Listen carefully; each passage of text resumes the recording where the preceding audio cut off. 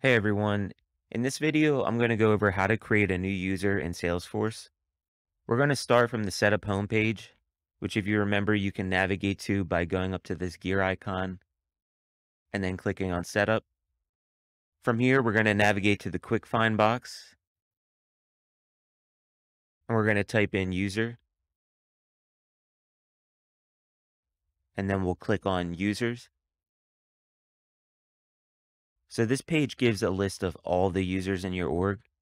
You can actually change from different views. So right now we're looking at all users, but if you click this drop down, you can click on active users or just admin users. We're going to keep it on all users.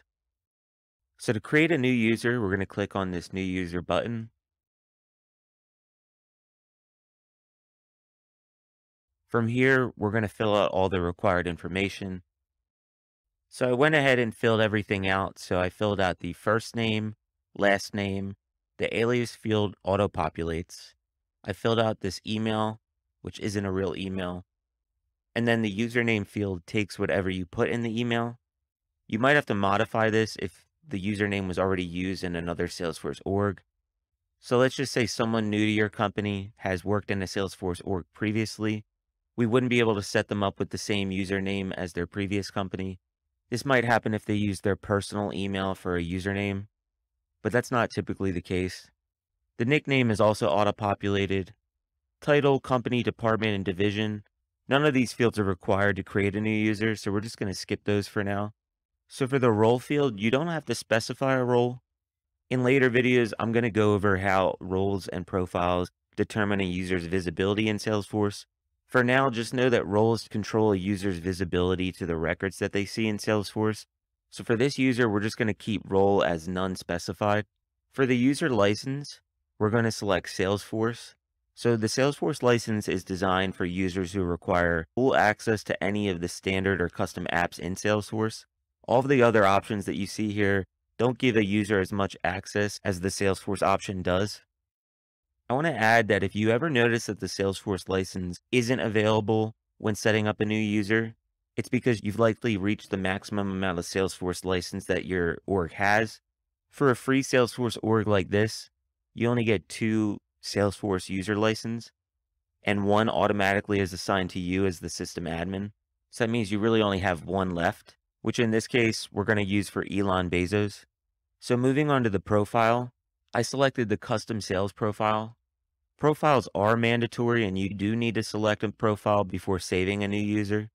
The reason I picked a custom profile is because you'll learn that standard profiles in Salesforce have limitations.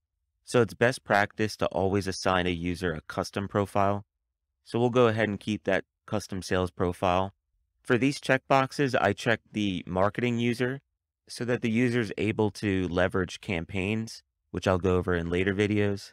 I also checked off the flow user checkbox so that this user can create flows, which is an automation tool in Salesforce.